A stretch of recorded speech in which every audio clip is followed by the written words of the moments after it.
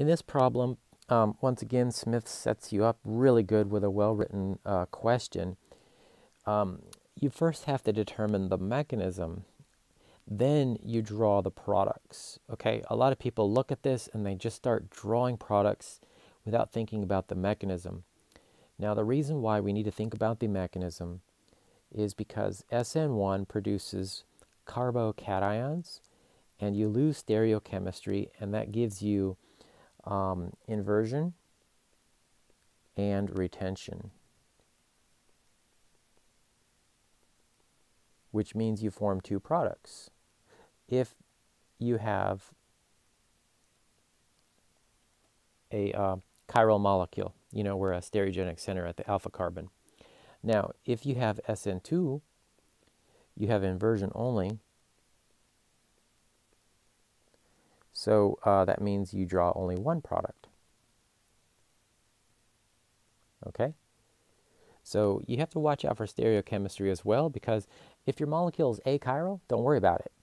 If your molecule does have a stereogenic center, then you have to be really careful and apply these two concepts. Okay? So let's jump into this. In part A, we identify the alpha carbon, and we see that there's only one carbon attached to our alpha carbon. So we have a primary alkyl halide. Primary alkyl halides proceed by SN2, and we don't really need to worry about inversion here because the alpha carbon is not a stereogenic center.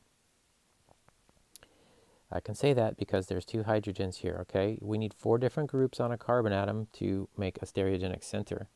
So the molecule is going to react by substituting that bromine for the oxygen and the ethyl. Okay, so we make that ether. In part B, we have a secondary, well, let's slow down here. Here's the alpha carbon, right? And it's connected to 2 carbons.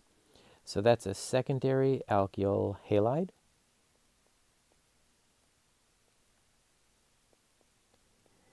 And that could be SN1 or SN2.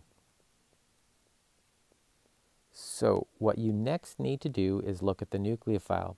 Do you have a negative nucleophile? Yes.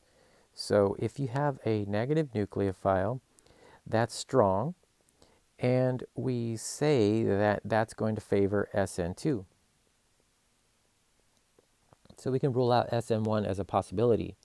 Now that we know what the mechanism is, we can apply this concept up here that SN2 is going to invert only. Okay? We have inversion.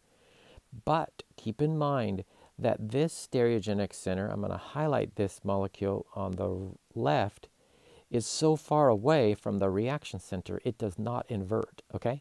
So this is the stereogenic center I want to invert. Okay? The one the arrow is pointing to. Okay? So you invert here. That's where bond breaking and bond formation occurs. So you know the mechanism. SN2, we have the negative nucleophile come in from the back side, attack the alpha carbon, and kick off the leaving group. Okay? And the azide, would attack from the back side of the molecule, and that's going to give us this product right here. Okay, so nothing happens to this methyl group that's way over here. Okay, we're not kicking off a methyl group. And what we have is the azide is going to smack into this molecule from the reverse side. And you can just write N3. You don't need to draw out the Lewis structure unless you're gung-ho on that. Okay, so that's tricky. But we do invert that stereogenic center. If you analyze it here, it's going to be opposite than up here. For part C, we look at this molecule. Here's the alpha carbon. It's connected to, switch a different color here. It's connected to 3 carbons, so we say that it's a tertiary alkyl halide. Okay, and we know from that it's going to be SN1. Now we don't need to worry about this because it's not a stereogenic center. We just take the halogen and replace it for our nucleophile. Now remember, for alcohols, you need to remove the hydrogen. It gets deprotonated during the third step of the curved arrow reaction mechanism, and that's because oxygen likes to have two bonds in the neutral state. Okay, so that's the product there. Okay, don't worry about stereochemistry. For molecule D, there is definitely stereochemistry. That molecule is chiral. And let's go ahead and analyze what's going on here. So here's the alpha carbon. That's where the chlorine is attached. And we have 1, 2, 3 carbons. So we can say that this is a tertiary alkyl halide, and that favors SN1. Now what we've said in the summary in the beginning is that SN1 is going to give you both inversion and retention. So when we replace this chlorine, we can do so exactly the same way.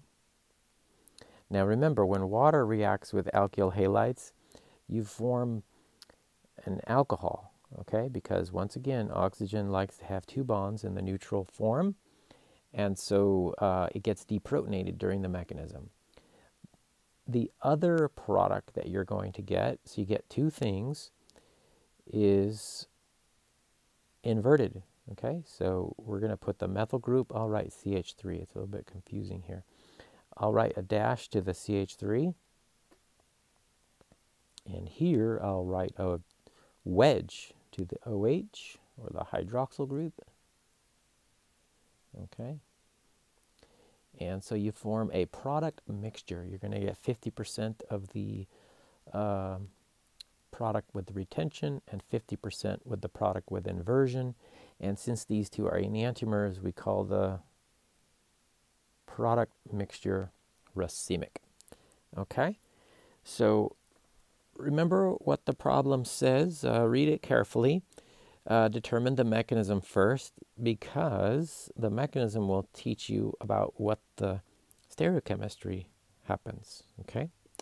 When you determine what mechanism is occurring, first look at the structure of the alkyl halide, make your call. If it's a tire you can't decide, then look at the nucleophile to see if it's strong or weak. Okay? Thanks for watching.